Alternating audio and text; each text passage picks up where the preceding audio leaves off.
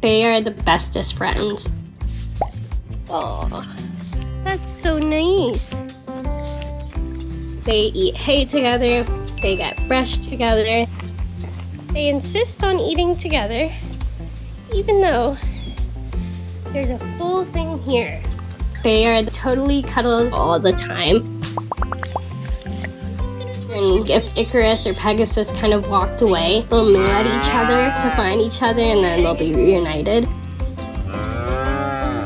It's just so darn cute. They both are. Hi. But when they first saw each other, I think they were just like, who are you? And where did you come from?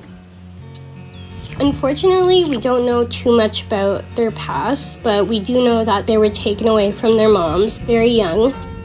Pegasus can't have babies and make milk. And Icarus is a bull calf. He doesn't get used in the dairy industry. So I rescued them. When they came to the sanctuary, they were obviously very scared. They didn't really know where they were. They came from the same dairy farm, but they had never met. So we were unsure of how it would go. But then Icarus kept going up to Pegasus and trying to introduce himself. They would nudge their heads and try to tussle with each other. Seeing them bond together was really special. So we wanted them to know that they were loved and they're safe now. We also just gave them so much love that they got used to it and wanted more and more attention.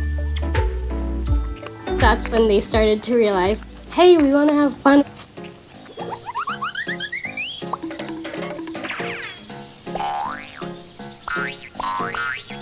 And since then, they've been inseparable.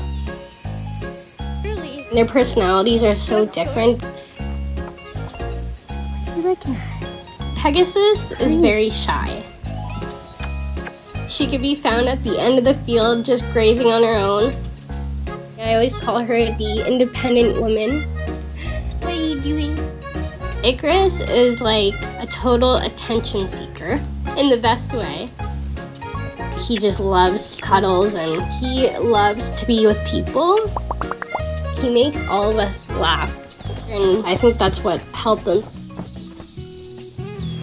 Icarus made Pegasus break out of her shell, and then Pegasus would always try to calm Icarus down.